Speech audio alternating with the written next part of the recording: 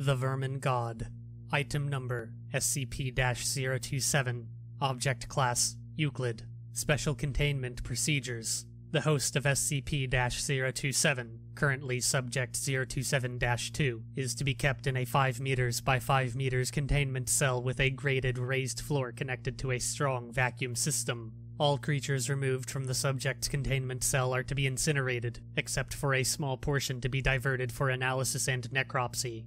The cell is to be cleaned and inspected for structural damage daily.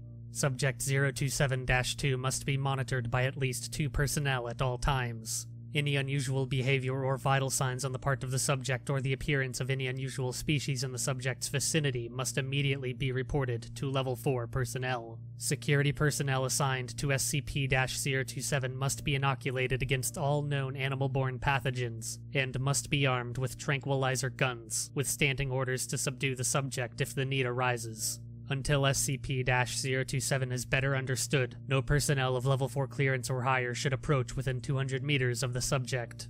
Description: SCP-027 appears to be a phenomenon of unknown source that seems to be tied to one human subject, currently 027-2, at a time. As host to SCP-027, Subject 027-2 is constantly surrounded by swarming vermin that are drawn to his location. The subject does not appear able to assert control over these creatures in any way, and is in fact prone to occasional attacks from feral specimens. These creatures have also been known to attack personnel who approach too closely. Wherever the subject goes, an initial swarm of flying insects such as gnats and flies will start to form a cloud around him, usually within 2 to 3 minutes. Shortly thereafter, crawling animals, including lice, cockroaches, worms, spiders, data expunged, mice, and rats, will begin to appear. The longer the subject remains in a location, the more vermin will gather there. When the subject leaves a location, some of these creatures will follow, but most will disperse. SCP-027 has been known to transfer between hosts once, upon the death of the first known host, Subject 027-1. See Appendix 1 for more information. Since SCP-027 could likely repeat this feat upon the death of Subject 027-2, all high-value personnel should be kept far away from the current host until more about SCP-027 is understood. SCP-027 has also likely transferred between hosts an unknown number of times before containment. Research into potential previous hosts has commenced, with preliminary evidence suggesting that SCP-027 may have existed for at least blank years. It is not yet known how SCP-027 chooses or attracts animals, or even what SCP-027 exactly is. The previous host never expressed having any sort of communication with a separate conscious entity. Analysis of the current host has been inconclusive at best. Appendix 1. Timeline of significant events. April, blank, 1990, blank. Subject 027-1 is discovered in an abandoned warehouse outside blank that had been completely overrun by rats, cockroaches, and other vermin, and is contained and catalogued as SCP-027. The subject is described as a Caucasian male in his late 30s, of average height but gaunt, filthy, and covered in bites and scratches. The subject also shows symptoms of degraded mental health, evidence of heavy use of alcohol and illicit drugs, and signs of prolonged sleep deprivation.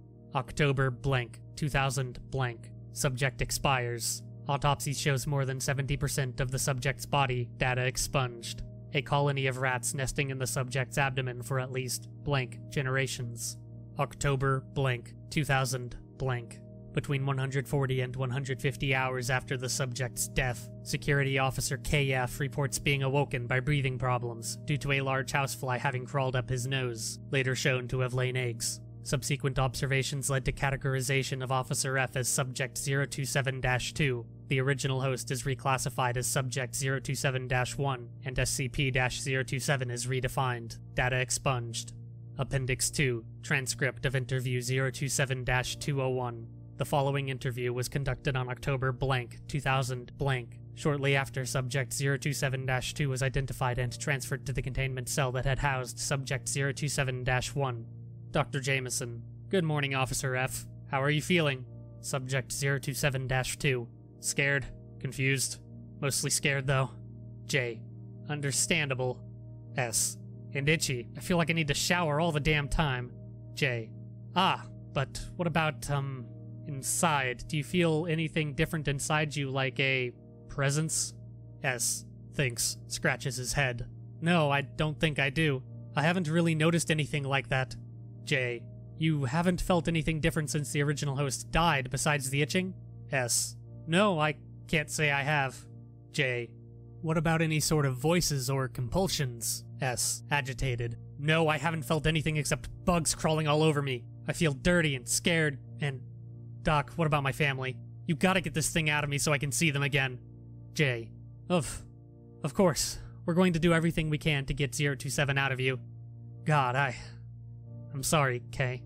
Note. Shortly after this interview took place, Dr. Jameson and several other members of the research team for SCP-027 were transferred to the SCP-1772 project.